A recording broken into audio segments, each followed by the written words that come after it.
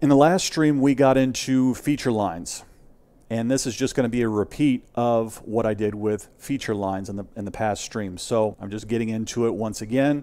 So creating feature lines. In this exercise, you'll use two different methods to create feature lines. Feature lines can be drawn either with straight or curved line segments, or created from existing alignments or AutoCAD lines, arcs, polylines, and 3D polylines. Let's go ahead and we'll run through this rather quickly because we've done it before in the previous stream.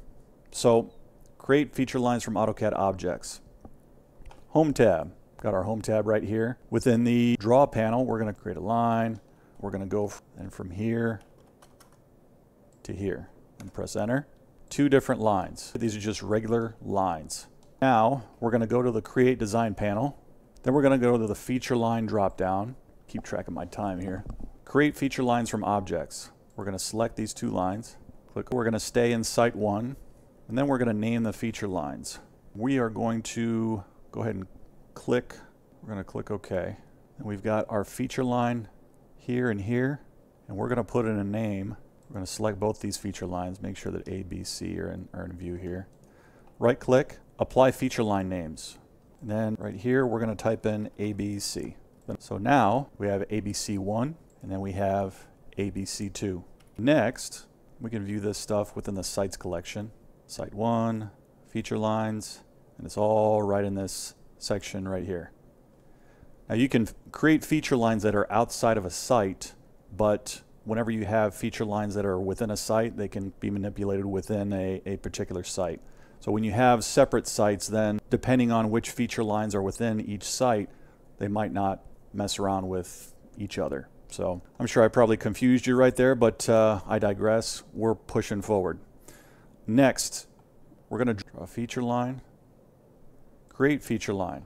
We're going to put this in Site 1 as well. The name checkbox, we're going to click that on, and then we're going to type in, instead of feature, we're going to type in C, D, E, F. We're going to leave the next counter right here. We went over some of this stuff in the previous stream. In the Style checkbox that's selected, we're going to check Ditch. And then we're going to click. Now our command line is asking us to specify start point. We'll click C, the center of C. And then for that elevation, we're going to type in 688. Next, we're going to go to D, the center of D. And then we're going to put in a transition. Type in T for transition. Oops, did I type? Oh, that's R. T for transition. Then we're going to go to E, the center of E. Type in, we're going to press Enter because it's currently on transition.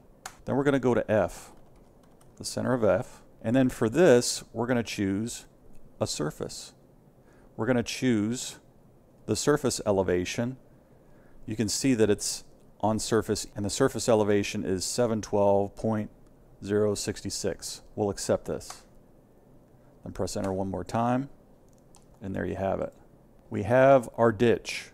We can go into the elevation editor and we can check this out if we wanted to.